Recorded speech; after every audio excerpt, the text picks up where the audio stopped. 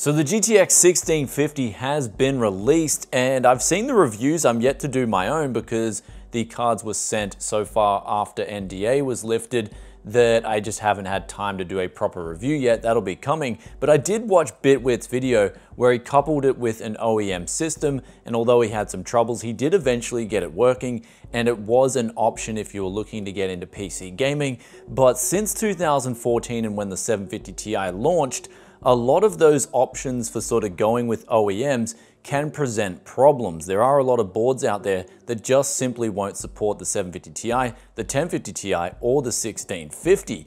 But since 2014 as well, things have changed big time where a lot of people aren't even looking for an OEM system. They're just simply too ugly. Aesthetics is playing a big role, and honestly, you can get aesthetics for real cheap on a build nowadays, as well as power supplies being relatively inexpensive. Now, one thing I will critique about the 1650 straight away though, is where is the low profile option? I've looked around everywhere and I can't see one maker that's made the thinner version that would go in some of those OEMs that are going out really cheap. But today I'm going to try and find a purpose for this card, and that is coupling it with the recent budget combo I got for 120 bucks. If you guys haven't seen that video, I'll put the link up here, where an actual big benefit of this system, which had a 6-core Xeon, was that it was using under 90 watts from the wall, and also coupled it with the GTX 1660, and the performance was surprisingly really good. So let's chuck this in. We're also going to chuck in an RX 570 and see what performance we can get for the wattage. Do you sometimes want to be camouflaged and you like fancy RGB lights, but you still want good components on board your motherboard? Well, if so, the Z390 Steel Legend from ASRock has you covered. Coming in with a decent price point too, it's one for a serious contender for someone looking to get on the Intel 9th Gen chips. Links in description below. So what we've got now is 3 different cards here, 2 GTX 1650s, one of them being the Galax version, the other being the no PCIe 6-pin Gigabyte edition 2. So if anything, we're going to see which of these uses lower power compared to one another. Honestly, my bet is on the Galax card because in the last year, all the cards they've sent through here have been very power efficient. And then we've got the RX 570, which I picked up on a deal for 80 Aussie dollars. This is really good value for money. Practically not going to get much better than this, considering these are on the used market everywhere, and even brand new, they're really good price performance. And that's been the biggest detriment to the 1650 so far, is that this exists and the price for it is really inexpensive. But with that aside, let's put these 3 cards through this little rig right here and see how much power they use for what performance numbers they give out.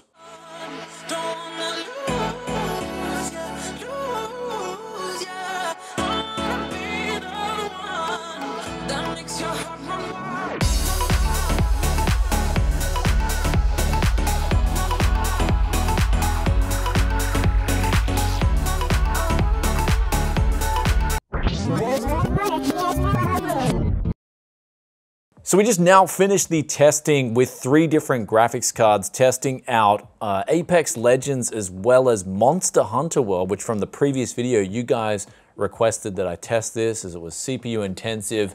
And then we also tested out Shadow of the Tomb Raider, and the numbers are as expected. The RX 570 is coming well ahead of the GTX 1650. It is doing so though on average with about 80 to 85 watts more power consumption depending on the benchmark. Now the difference between the Gigabyte and the Galax card surprisingly was virtually nothing, both across the numbers and the power consumption. So I guess on this particular Gigabyte model with no PCIe 6-pin requirement, and same with the Galax card, they have tuned these V-BIOSes for efficiency, as there are some other models out there that do require the 6-pin, and I'm guessing they use a little bit more power than these 2 cards otherwise would. Now in terms of measuring both these cards up, they come just under 200 mil in length, so you will need to accommodate for that. But one thing I can't get my head around is just there is no low profile option for either of these cards. And now with the 1050 Ti, we did see that low profile option, and that gives us the option to then put it in some of these small form factor sleepers, as you otherwise would know them as, if you put this card inside, because the performance is pretty decent. I mean, 1080p high settings across Shadow of the Tomb Raider, getting 50 FPS, and then moving over to Apex Legends, again high settings, getting 60 FPS and having good 1%, 0.1% lows is nothing to laugh at, as well as Monster Hunter World playing quite well. I mean, if you drop the settings down to say a blend of high and medium on the other two titles, you will get that 60 FPS figure, and you'll do so with the whole power consumption coming under 150 watts. So it'll pretty much run with any single power supply out there. And this combination, I guess, the only person it would be good for is someone who is maybe wants to save the environment, but has an addiction to PC gaming. But as we can see with the numbers here with the RX 570, that thing is coming with more performance. It's currently cheaper both on the new market and the used market. I mean, with the used market, you can pick these things up for next to nothing. I mean, I got one for about 60 USD. Well, I actually got quite a few for 60 USD, not just one. And at this price, they're phenomenal value for money.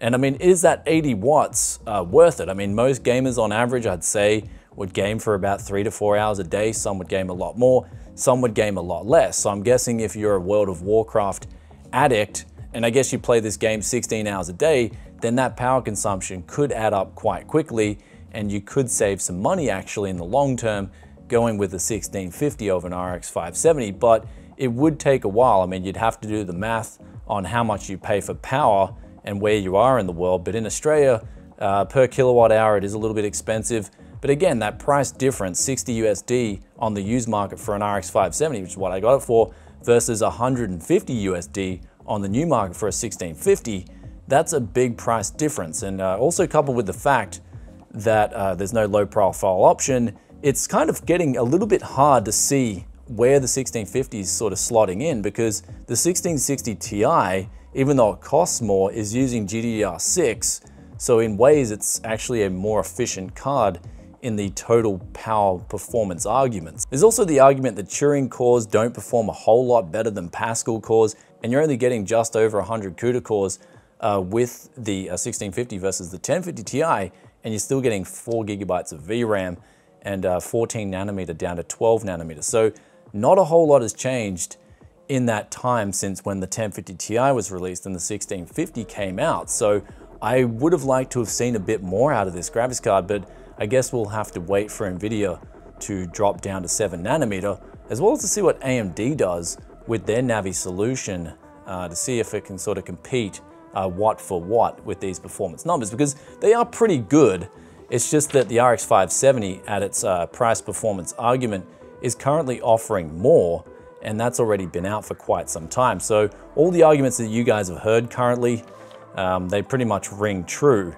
I personally think for how long it's been since the 1050 Ti was released, and since this is released, I am not that impressed at all. But with that said, I will be adding a lot more graphics cards into the mix, throwing it onto the 9900K test bench, and then giving you guys a full-fledged review for the 1650 Galax card. So stay tuned for that. If you enjoyed this video, then be sure to hit that like button. If there's any other comments or any other opinions you got, be sure to drop a comment in the comment section below. Love reading them as always, and I'll catch you guys in another tech video very soon. Peace out for now. Bye.